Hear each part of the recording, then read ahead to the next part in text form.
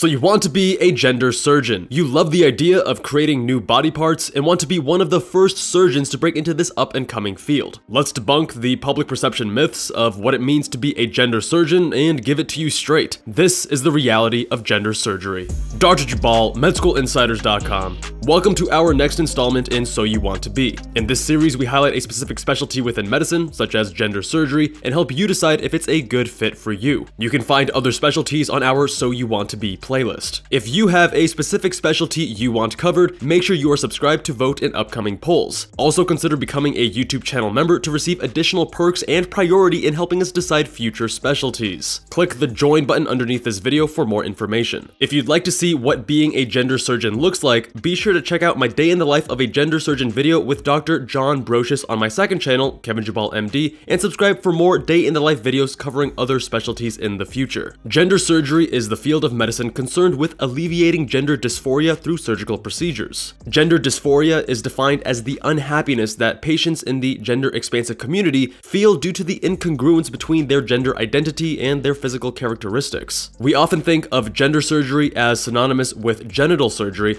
However, the scope of a gender surgeon is much broader. Any surgical procedure that is done to help alleviate gender dysphoria can be considered gender surgery. This includes masculinization and feminization of the face and chest, tracheal shaves, voice modification, body contouring, and even limb lengthening and shortening procedures. Gender surgeons work with the full spectrum of gender patients, including transgender, non-binary, gender fluid, and intersex. Transgender patients are individuals whose gender identity differs from their assigned gender at birth. Within the gender surgery community, the appropriate terminology is either assigned male or assigned female at birth. We use this terminology as opposed to biologically male or biologically female, as the latter terms do not take into account the mental and psychological aspects of biology. Non-binary individuals do not identify as solely male or solely female, but rather view themselves as having features of both. There are also gender fluid individuals whose gender identity varies depending on the social situation. For example, these individuals may identify as one gender while at work and another while outside of work. This isn't to be confused with cross-dressing, which is typically done for sexual satisfaction as opposed to being an integral part of that person's identity. Lastly, there are intersex individuals who are born with some variation of both male and female sex organs. Because gender surgeons work with a wide variety of gender patients, each with their own unique goals and needs, the treatment plan often varies significantly from patient to patient. When it comes to gender surgery, there is no one-size-fits-all solution. This brings me to an important method of differentiating a gender surgeon's practice: top surgery versus bottom surgery versus other masculinization and feminization surgeries. The majority of gender surgeons focus primarily on top surgeries. This includes a variety of chest masculinization and feminization procedures, including mastectomies for trans men and breast augmentations for trans women. This is the most common type of gender surgery, as these procedures are very similar to routine breast augmentation, reduction, and mastectomy procedures. They are also less functional compared to genital surgeries, so there is often less risk of complications. The combination of these two factors means that more surgeons are comfortable performing these types of procedures. Gender surgeons who perform bottom surgery, which includes vaginoplasty, phalloplasty, and metoidioplasty, are much less common. The reason being is that the surgical creation of a vagina or penis is still quite new, and these procedures are constantly evolving. It has only been within the last few years that training to perform these procedures has become more readily available. In the past, physicians interested in performing genital surgery had to do much of the research on their own and seek out mentors who were willing to train them. That being said, bottom surgery does not always involve the creation of a new sex organ. Sometimes the role of the gender surgeon is to simply remove the incongruent sex organ to combat hormone production or to allow the patient to live more in accordance with their gender identity. For example, a trans female that has an orchiectomy to remove one or both of the testicles may be able to significantly reduce the amount of testosterone blocking medications that she has to take, thereby reducing the risks and side effects of the medications. In addition, a trans male may find having menstrual periods as a male to be very traumatic psychologically. In this scenario, having a hysterectomy to remove the uterus may allow him to live more in accordance with his gender identity. Lastly, there are other gender surgeons that don't perform top or bottom surgeries, but rather other procedures that help alleviate gender dysphoria. This includes plastic surgeons that perform facial masculinization or feminization, body contouring, or fat grafting procedures, ENT surgeons performing tracheal shave or voice modification procedures, and even orthopedic surgeons performing limb lengthening or shortening procedures. Let's clear up some of the misconceptions about gender surgery, but rather than telling you myself, I'm gonna hand it over to my friend Dr. John Brocious. He's the only practicing gender surgeon in the state of Nevada that performs genital surgery and just recently opened Nevada's first gender surgery practice, Vegas Plastic Surgery Institute. Without further ado, here is Dr. Brocious. To start, many people believe that you have to be a part of the LGBTQ+ community, or have a family member that is at least, in order to do gender surgery. As a heterosexual, cisgender, white male who grew up in a religious household, I can tell you that you do not. If you are a kind, empathetic, and down-to-earth individual that truly wants to help the gender patients,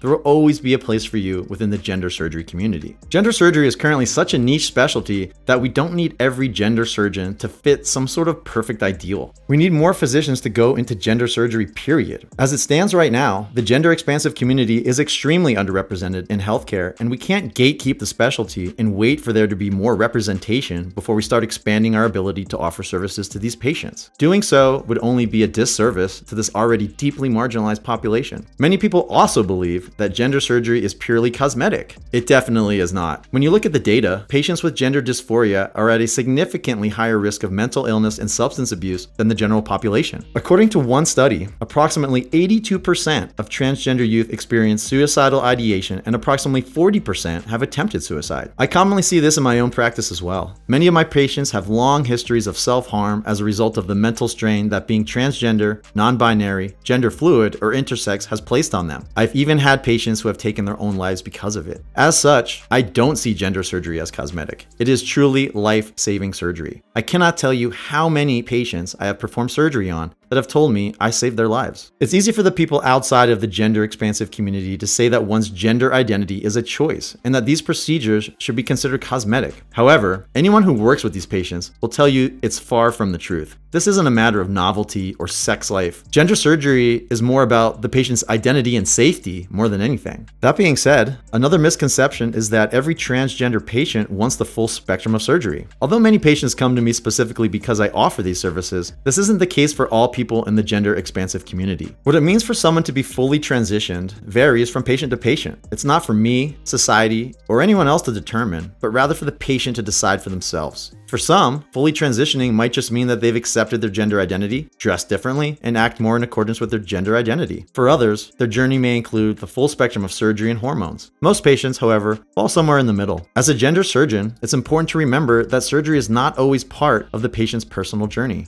Becoming a gender surgeon is a bit more complicated than most other specialties. After medical school, there are a few different pathways to become a gender surgeon, and which pathway you choose will be dependent on which area of gender surgery you wish to go into. The most common pathway to becoming a gender surgeon is to complete plastic surgery residency, followed by either a 1-year gender surgery fellowship or a 1-year microvascular fellowship. To learn more about how to become a plastic surgeon, check out our So You Want to Be a Plastic Surgeon video. The plastic surgery pathway allows you to perform the widest variety of gender surgeries, including chest masculinization and feminization procedures, vaginoplasty, phalloplasty, and metoidioplasty, as well as facial masculinization and feminization surgery, body contouring, and fat grafting. If you want to be fully trained in all aspects of gender surgery, then plastic surgery is the route you should take. That being said, plastic surgery is far and away the most competitive pathway to becoming a gender surgeon. For the past several years, it has been the #1 most competitive specialty to match into and requires you to be at the top of your class with great grades, step scores, and research. In addition, gender surgery fellowships are incredibly new and only recently came about within the last few years. As such, there are only a handful of gender surgery fellowships available, most of which will only accept 1 fellow per year despite having many applicants per spot. Getting into one of these fellowship programs is incredibly difficult, even among plastic surgeons who have already beaten the odds, so to speak. That being said, there are other less competitive pathways to becoming a gender surgeon as well. Physicians interested in performing bottom surgery may also enter the field through completing residency in either urology or OB-GYN and then seeking additional training afterwards. Physicians that are interested in performing procedures such as tracheal shaves or voice modification surgery are able to do so by completing ENT residency. Although ENT, urology, and OB-GYN are competitive to match into in their own right, they are still easier to match into than plastic surgery. In terms of competitiveness, ENT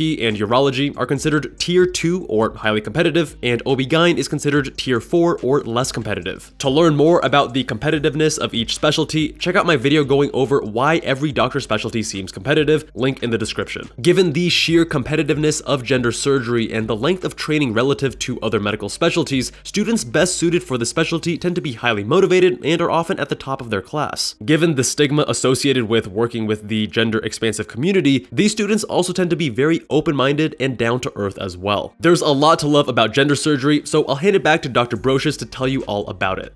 The thing I love most about gender surgery is that you get to work with one of the most marginalized communities in the world and have the opportunity to truly change your patients' lives forever. Many of my patients come to me feeling like they've lived their entire lives in someone else's body, and I have the privilege of helping them fix that. And unlike hormone treatments and medications, which can take months, if not years, to show significant changes, gender surgery provides you with near instant gratification. Within hours, I can remove a body part that someone has lived their entire life being too ashamed to look at and replace it with a new body part that finally makes them feel whole. In my opinion, there's no other specialty that gives you a more profound yet instant gratification than gender surgery. The patients that you get to work with as a gender surgeon are also some of the most interesting and down-to-earth people you'll ever meet. Society has judged them their entire lives. Many have lost friends and family members or have been verbally and physically abused just for being true to themselves. And yet, through all of that, these patients still get out of bed each day and tell the world, I am who I am, and I don't care what you think of me. It's truly inspiring. Working with these patients day in and day out has allowed me to be my authentic self without worrying about fitting into some sort of cookie-cutter doctor mold. I've been able to grow my hair out, have tattoos, and be true to myself, even though this isn't what you'd normally expect from a surgeon. What is perhaps even more surprising is that my patients seem to respect me even more for doing so. They've inspired me to live my life in a way that's true to myself, even if other people consider it to be against the grain. Because you're working with such a unique population as a gender surgeon, no 2 days are ever the same either. Each patient has their own unique goals and needs, so you constantly have to adapt your treatment plan accordingly. In addition, being such a new specialty, you are always on the cutting edge of medicine. Although some may see this as a negative, you have the opportunity to constantly learn and grow as a surgeon. As procedures such as vaginoplasty and phalloplasty become more common, I have no doubt that the techniques and surgeries will evolve as well. As a gender surgeon, you have the unique opportunity to be part of something new, help advance the field of medicine, and offer services to people that they thought they'd never have access to. I learn something new almost every day and am constantly stimulated intellectually. If you enjoy a challenge, gender surgery will not disappoint. While gender surgery is an awesome specialty, it's not for everyone. To start, the training to become a gender surgeon is longer, more competitive, and less standardized than most other specialties. Although there will undoubtedly be more gender surgery fellowships opening in the future, we are still at least 10 to 20 years away from where it'll be as common as even some of the more niche specialties like microsurgery. The lifestyle of a gender surgeon is also incredibly demanding, even by most surgeon standards. Only a handful of physicians in the country are currently performing genital gender surgery, so it is highly unlikely that there will be more than one in any given practice. As such, there's often nobody else to take care of your patients when issues arise. Most gender surgeons have to be available for their patients 24 hours a day, 7 days a week, 365 days a year. Taking a personal day, traveling out of town, or getting a drink with friends can often be a luxury to a gender surgeon. Starting a gender surgery practice also requires much more work up front than most other specialties. Gender surgery is a team effort. You need urologists and gynecologists to assist with hysterectomies and genital surgeries. You need craniofacial trained plastic surgeons or ENT surgeons to help with facial masculinization or feminization and voice modification procedures. You need mental health providers to write clearance letters. And you need endocrinologists and primary care physicians to help manage patients' hormone regimens. Due to the stigma associated with gender surgery, it can be difficult to find physicians to work with given their social and religious beliefs. In addition to clinical staff, you also need a team of lawyers and advocates to fight insurance companies and get these procedures covered, as there are many people who believe that they should be considered cosmetic and therefore be paid out of pocket. This is further complicated by the fact that these procedures are relatively new, and there is not much historical data regarding reimbursement or whether patients tend to be litigious or sue after receiving surgery. For these reasons, obtaining malpractice insurance or even just finding hospitals that will allow you to perform these surgeries can be a monumental challenge. As a result of these difficulties, compensation for gender surgeons is often lower than their colleagues in reconstructive or cosmetic plastic surgery. surgery. Although compensation varies widely, you can expect to make somewhere between $300,000 and $350,000 per year as a gender surgeon. This is on par with the low end of what reconstructive surgeons make, but significantly less than what cosmetic surgeons make. In addition, it is not uncommon for gender surgeons to lose money on their gender surgeries and have to do reconstructive or cosmetic procedures on the side in order to keep their practice afloat. Although this will likely change in the future as more insurance companies start to cover these procedures, as it stands right now, gender surgery is not the best fit if you're optimizing for money. How can you decide if gender surgery is right for you? If you are passionate about surgery and have a desire to help one of the most marginalized patient populations in society, gender surgery may be a good fit. You should be open-minded and flexible and willing to learn and adapt as the specialty grows and techniques evolve. You should also be highly motivated and willing to put in the time and effort it takes to match into plastics, urology, ENT, or OB-GYN residency, and then gender surgery fellowship. Lastly, you should be willing to sacrifice a cushy lifestyle and high compensation for the satisfaction of knowing that you're saving lives and helping people find happiness in the body they're in. Huge shout out to gender surgeon Dr. John Brocious for helping me with this video. See a day in his life on my other channel, Kevin Jabal MD, link in the description. And check him out on Instagram and at the Vegas Plastic Surgery Institute here in Las Vegas, links in the description. Are you hoping to become a gender surgeon? To get into medical school and match into plastics, you'll need to be at the top of your class. As you look for experts to work with, seek out those who are actual MD physicians who crushed their MCAT and USMLE, gained multiple top medical school acceptances, matched into competitive residencies, and even had medical schools fighting over them by throwing merit-based scholarships to sway their decision. Only the top performers can best show you how to most effectively improve your own performance. At Med School Insiders, we've been empowering a generation of happier, healthier, and more effective future doctors since 2016. By recruiting the top talent and pioneering a systems-focused approach to our services, we've become the fastest growing company in the space with industry-leading customer satisfaction. Learn more at medschoolinsiders.com. Thank you all so much for watching. If you enjoyed this video, be sure to check out Day in the Life of a Gender Surgeon or So You Want to Be a Plastic Surgeon. Much love, and I'll see you guys there.